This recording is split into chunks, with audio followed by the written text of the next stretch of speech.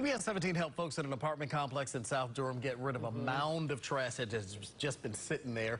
However, the issues with water leaks and bugs still have yet to be addressed. CBS 17's Crystal Price is live at Triangle Place Apartments. Crystal, you were able to get the city to come out and actually do an inspection there.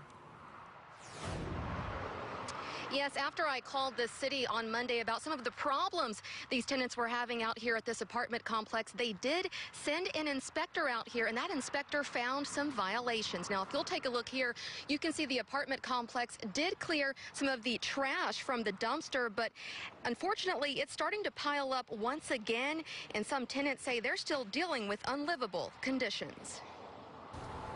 It just sounds like a marsh over here. We first introduced you to Kylie Rhiannon Austin on Monday. And it separated the entire carpet.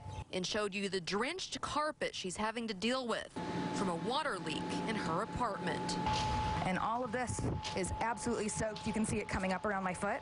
3 days after our story aired, she says the leak has gotten worse. I can't walk to the laundry room or that bathroom barefoot without wanting to throw up because it's just stagnant water, stagnant, cold, mucky water. After Austin also showed me black mold, as well as gnats and fruit flies getting into her refrigerator. I reached out to the city's Neighborhood Improvement Services Department. They sent an inspector who found violations, which means the apartment complex will have a certain amount of time to fix these problems or they will be fined. We're human. We should be living in humane conditions. Austin is one of multiple tenants having a hard time getting repairs done at this complex. Soon enough, it's going to either cave in or it's going to hit electrical. To protect these tenants, Durham City Council has been considering passing a tenant's bill of rights over the last year, something that could prevent tenants from having to pay rent if their landlord has not corrected a housing code violation.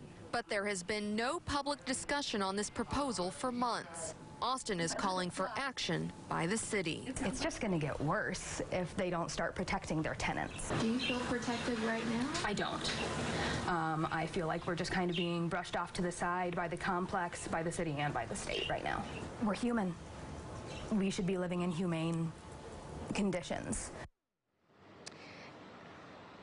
And anyone in Durham who is renting can call the city to have their home inspected. For more information on that, go to our website at cbs17.com. Reporting live in Durham, Crystal Price, CBS 17 News. All right, Crystal, thank you.